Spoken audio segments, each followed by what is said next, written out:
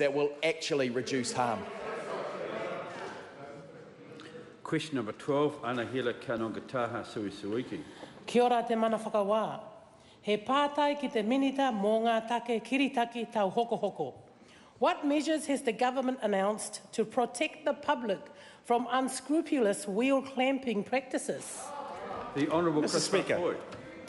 Mr. Speaker, recently Transport Minister Faafoi and I announced a new government measure that will enforce a cap of $100 to be charged for the removal of a wheel clamp. This move has been done to protect consumers from the behaviour of wheel clampers who have gone unchecked for years. We acknowledge there is legitimate need to protect private property, but the practices of what has become cowboy clamping industry are causing significant harm to consumers.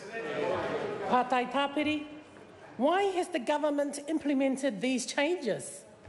Mr. Speaker, the government was tired of hearing about cowboy clampers using standover tactics to squeeze unfair fees out of motorists.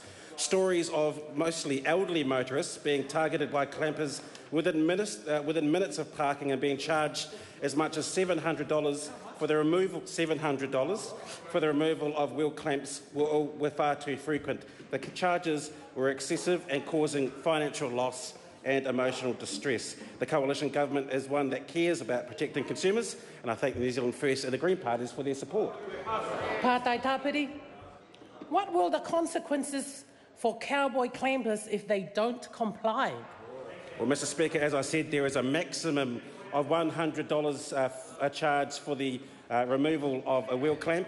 Infringement fees of $1,000 for an individual and $5,000 for a company can be charged, and a fine of up to $3,000 for an individual and $15,000 for a company can be imposed if the matter goes to court. That concludes oral questions. I call on Government Order of the Day number 1. Maritime Powers Extension Bill, Committee